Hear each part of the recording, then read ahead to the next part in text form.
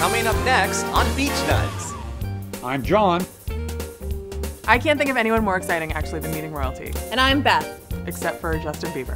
And we're spotlighting 5 legendary moments in Beach Blanket Babylon's extraordinary history in this 5-part series. Here we go, presenting legendary moment number 2. Annette Funicello headlines Beach Blanket Babylon.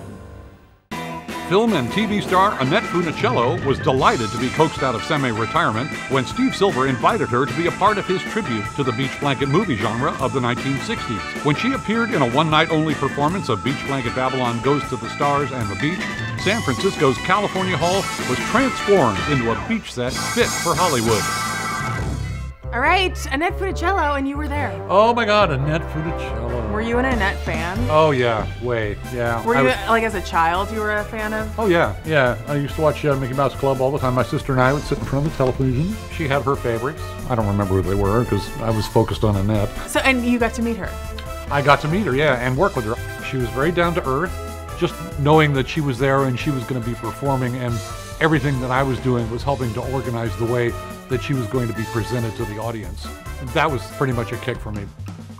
The best part was the way that Steve had choreographed the presentation of Annette being at the top of the stairs.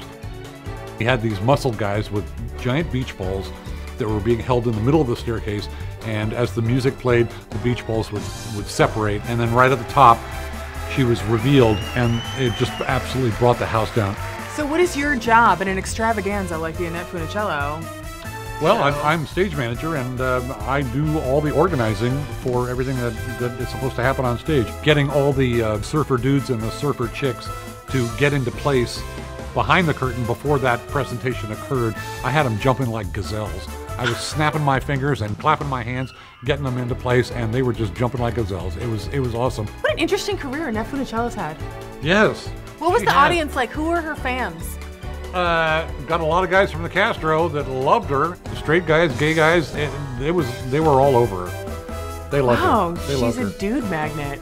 Steve Silver was really taken with Annette. I think that there was something in his heart about the beach blanket movies and the fun and the innocence of the cast of characters. It really struck a note in his brain that he wanted to do something with that. When the show was at California Hall, there was 2 tons of sand on the floor that he had brought in, and you know, it was Beach Blanket Babylon Goes to the Stars and the Beach. It was phenomenal. Annette. To be a part of it. Annette Funicello. It was legendary. I mean, Annette Funicello is the queen of the beach blanket movies.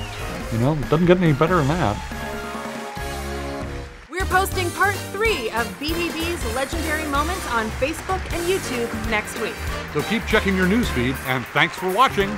For tickets, call 415-421-4222 or go to beachblanketbabylon.com.